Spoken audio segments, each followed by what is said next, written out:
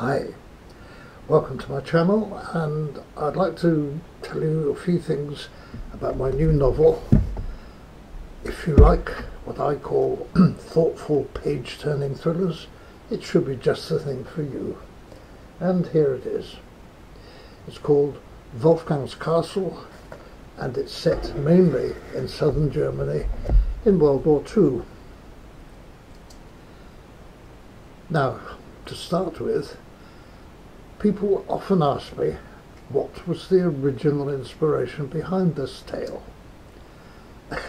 And in this case I tease them, and I'll tease you, by telling them it's because of the Caspian sea monster. Nope, I'm not pulling your legs. I was sniffing around Wikipedia one day, this was years ago, and came across this amazing device, half aircraft, half sea vessel, which has been proven to work, but the idea has never really caught on. The Russians in particular, in the post-war years, tried various versions, one of which was your famous Caspian sea monster. Apparently, these hybrids exploit the scientifically proven feature called the ground effect. They're quite often called GEVs, ground effect vehicles, allowing it to reach high speeds when skimming across just above the surface of the water. You'll see on the real Caspian monster the characteristic tubby wings, which indicate that it's not for flying through the sky at great heights, but for stabilizing it just above the surface of the water. So, I wondered what would happen if there was a secret Nazi project to develop one of these beauties and build large numbers to carry troops and materiel across the Channel in a renewed attempt to invade Britain. And then, how would a small group of British military, plus a handful of German colleagues, put a halt to this monster? You're going to have to read the book to find out, but here's just a taste. It starts off with a trainee photographic interpreter, who finds on an aerial photograph a strange phenomenon on a secluded lake in Bavaria. Her supervisor pours scorn on her interpretation of what she sees, but an SOE captain, Archie Wellings, overhears the chit-chat and the mess about her and goes in search of Jenny, who's feeling pretty sorry for herself, believing she's just an upstart girl in a man's world who can't see for looking, as they say. But her sharp eyes have caught the image of a potential new superweapon being tested in strictest secrecy, and the rest of the novel is about tracking down the research factory where these strange beasts are being developed in preparation for a renewed attack on the south coast of England. The other question that I'm often asked is, why am I so interested in Nazi Germany and its grip on the German people? Well, I was born way back in 1940, a war baby, and here is a picture of the artist as a very young man who learned as he grew up that our family actually had two relatives who had survived the Nazi years and had settled in Nuremberg in Bavaria. At the end of the war, they found themselves in the Russian zone, in the city of Leipzig, or rather, what was left of it. By pure coincidence, my father, a regular soldier who rose to the rank of major, had spent the war in Ceylon, as it was called before it was rebadged as Sri Lanka, setting up and maintaining the telecommunications network in that part of the world. When he returned at the end of the war, he was sent straight back into the thick of it, to the city of Berlin of all places, where he was charged with rebuilding the civilian and military telephone systems infrastructure of that area of the country. I should just stick in a note at this point to tell you he was universally known as Bill Last in Civvy Street. Now, family history has it that my father picked up the phone one day in Berlin office and heard these words spoken by a tremulous woman's voice. "Is that you, Billy?" It was.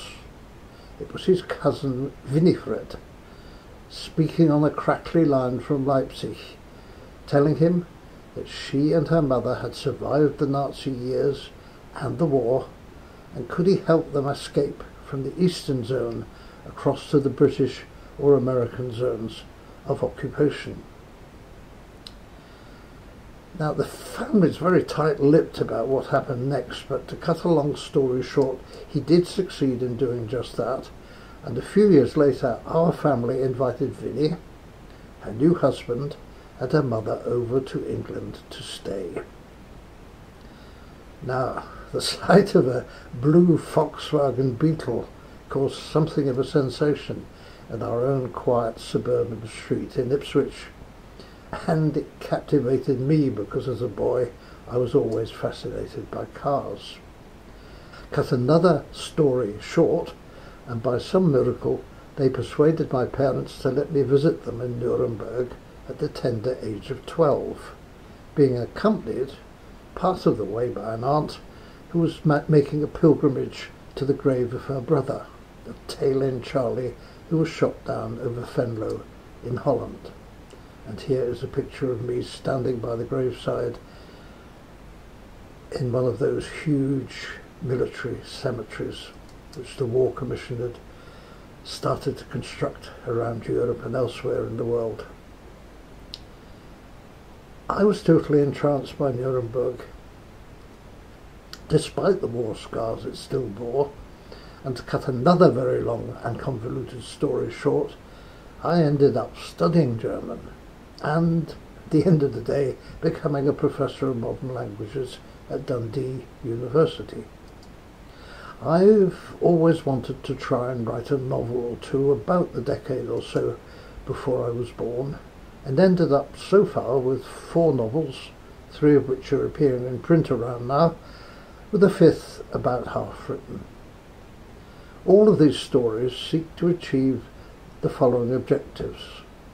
First and foremost, a thumping good page-turner with believable characters, exploration of the seemingly unanswerable question, what do you do if you're a German who loves their country but hates the regime and is determined to challenge some of its worst excesses without ending up in a Gestapo torture chamber, or dead.